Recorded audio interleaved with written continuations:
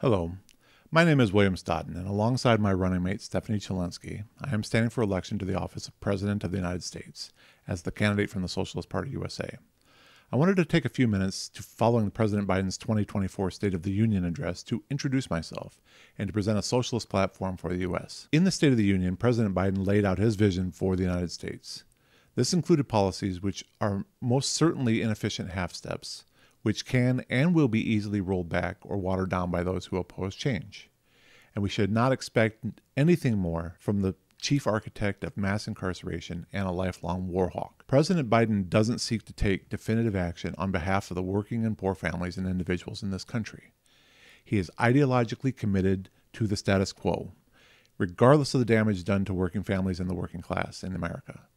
He has consistently failed to step up and fight for working families and individuals, most especially when doing so might run afoul of the interests of the donor and investor class who funds his political party. The one promise the Biden administration has kept was the promise that he made to a group of wealthy donors in 2019 after admitting that he needed their money. Biden promised that nothing about our class system or standard of living would fundamentally change.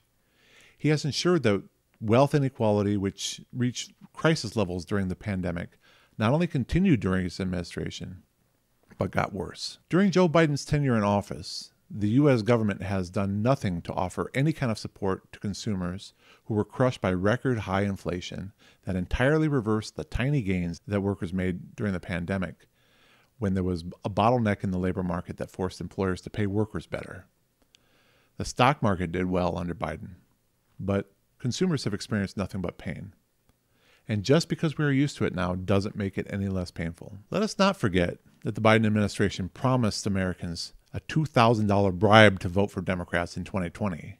And then, as soon as Democrats won, they allowed the Republicans to cut that bribe down to $1,400, defending that cut as a necessary measure to force Americans back to work, before he allowed the expanded and refundable child tax credit, which lifted millions of American children out of abject poverty, to expire, reinstated student loan repayment, and interfered in union negotiations between railroad unions and employers on behalf of investors.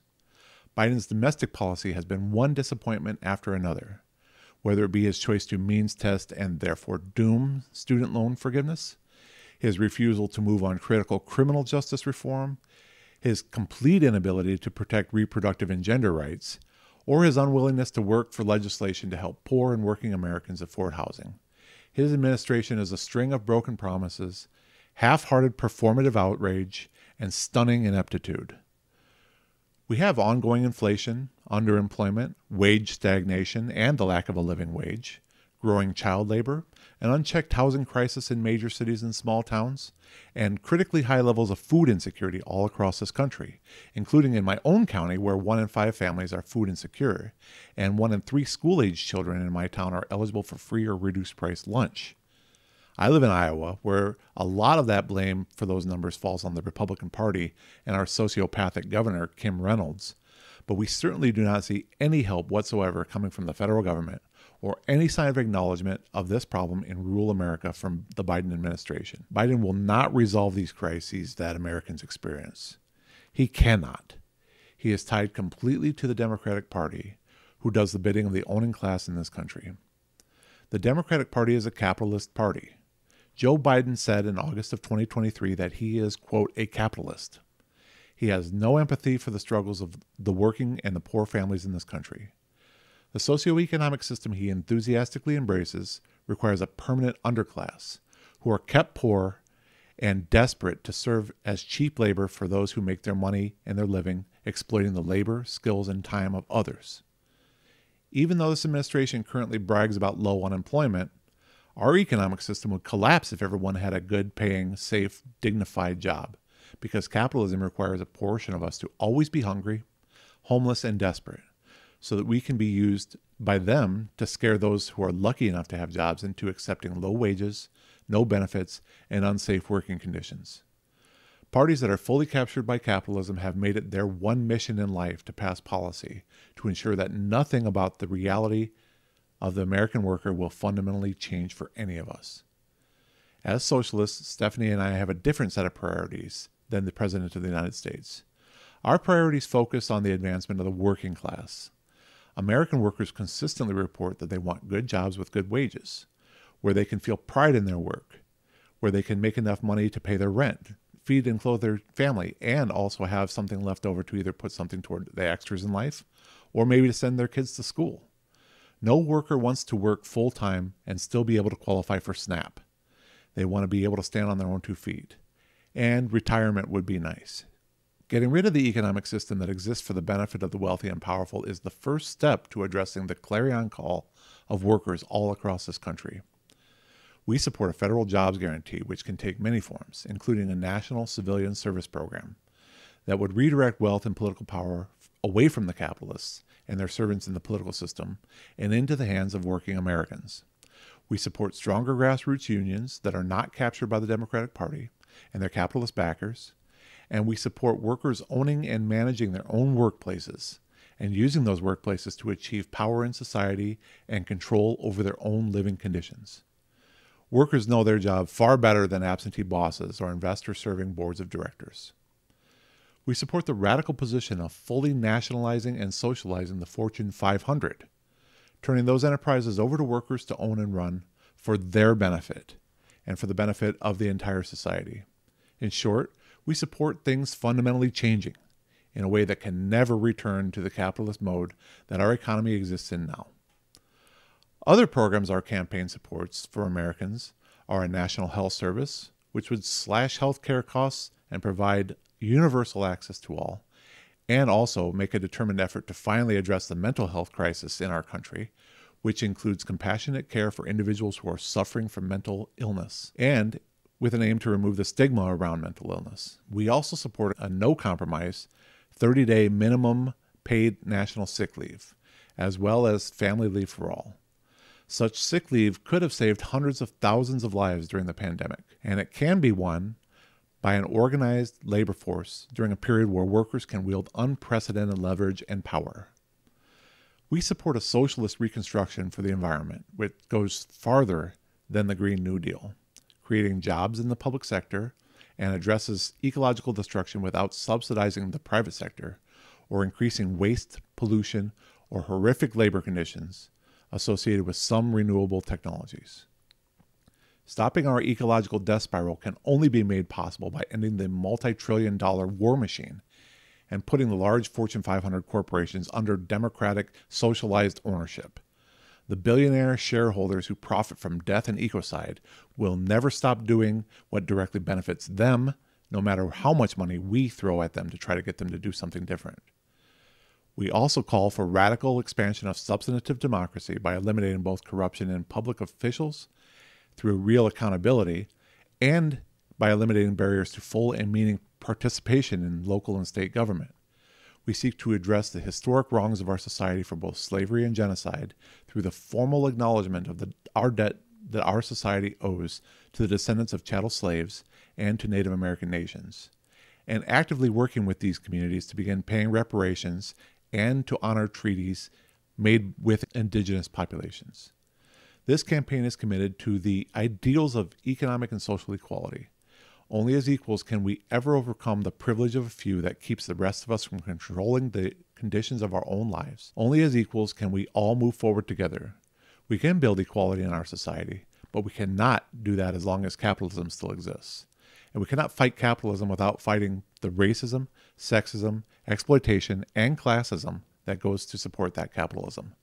The fight against capitalism and the fight against supremacism are one and the same fight, and we are committed to that fight. On foreign policy, the Biden administration has been an absolute disaster. After being instrumental in foisting a 20-year-long conflict and occupation in Afghanistan on the United States, and then completely mismanaging the end of that occupation, Biden has got us into 2 additional foreign wars, one in Ukraine and one in Palestine. Democratic neoliberalism and complementary Republican jingoism has allowed 2 years of war in Ukraine to continue in a way that lets the U.S. pursue its belligerent foreign policy against Russia at the cost of hundreds of thousands of lives, the destruction of Ukraine, and more than $120 billion. In Palestine, the U.S. diplomatic support, financial and military aid, and hypocritical performative outrage has permitted the State of Israel to conduct genocide against the Palestinian people and utter and complete destruction of Gaza. The U.S. is directly behind these immediate conflicts, and capitalism and neoliberalism drive U.S. foreign policy. This says nothing about the way the Biden administration ignores conflicts in places like the Democratic Republic of Congo, which have displaced more than 500,000 of its own people, or commits atrocities against the working people of Yemen, who are protesting Israel's genocidal war against the working people of Palestine. The Biden administration does nothing about the problems our economic system, or our appetite for illicit drugs, or our enthusiasm about exporting arms and ammo abroad creates in Central and South America. And then it punishes migrants and refugees who flee to the United States to escape the crime and violence at their home. Our government accepts no responsibility for the problems that their uncritical adherence to capitalism creates. A socialist foreign policy aims at peace first and foremost. Whatever else is going on in other countries around the world, one of the most serious threats to life and peace and prosperity of the people of other countries is imperialism driven by U.S. capitalists and our private military sector. We aim to end that once and for all. I have long sought to end U.S. intervention in foreign affairs at all levels and reduction in U.S. military spending. And it is in these policies, not the policy of war and imperialism, that will lead to both peace at home and overseas. The Socialist Party in our campaign has called for a permanent ceasefire in Gaza since the beginning of this conflict. We support the efforts of the Palestinians to achieve peace and have long supported a single-state solution in Palestine, which is multi-ethnic, secular, democratic, and free of external interference. We support a complete and immediate end of U.S. foreign military aid to the State of Israel. The U.S. is a main instigator in the ongoing conflict in that region. Peace is possible if the U.S. stops using Israel to further its own foreign policy aims. We also support a suspension of military aid for Ukraine. Currently, the Biden administration is keeping just enough aid going to Ukraine to continue to prop up the Zelensky administration, but not actually win the war. Our policymakers brag about the notion that Ukraine is Russia's quagmire, to use that conflict as a tool to weaken and humiliate Russia. A withdrawal of military support for Ukraine will force the resolution of that conflict and an end to the death and suffering for both Ukrainian citizens and for Russian conscript soldiers who are being forced to fight in the meat grinder of a new Cold War. We call for an immediate withdrawal from U.S. bases overseas. We call for the abolition of NATO and other militaristic, belligerent alliances. We call for the U.S. to step down from its position in the UN Security Council, a position it uses almost exclusively to resist the efforts for peace around the world and shield war criminals, foreign and domestic, from any sort of accountability for their atrocities. We call for unilateral nuclear disarmament and dismantlement of all strategic and tactical nuclear, biological, and chemical weaponry in the U.S. arsenal. And we support full funding of the Veterans Administration, including full mental health care, housing, and vocational programs, to try to stem the epidemic of suicide and homelessness among American veterans. The real difference in this election is not between one evil and a supposedly lesser evil, who are both themselves beholden to the same set of donors and who have essentially the same policies, both foreign and domestic. The difference is between the two major parties and the Socialist Party USA. This campaign is about a movement. It is about building something that will last after we are gone. It is about starting the conversation. It is about figuring out what we have to collectively do to end global exploitation, war, poverty, hunger, and underemployment once and for all. If you like these ideas and would like to look further into them, visit us at spusa2024.org or join the Socialist Party at socialistpartyusa.net. Read our principles and platform. Find a local or start a local in your area.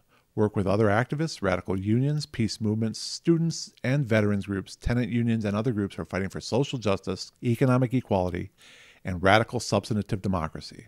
The Socialist Party USA is the most democratically run party in the country today. We will not change anything by waiting on elite politicians to change it for us. We will only change things by finding out what people want and need, and then organizing and fighting for that every day until we get it. The State of the Union is one that is controlled by and for capitalism. The thing that gives me hope is that I know it doesn't have to be that way. We don't have to simply accept that nothing will fundamentally change. If we want change, we can make change. Thank you, and good evening.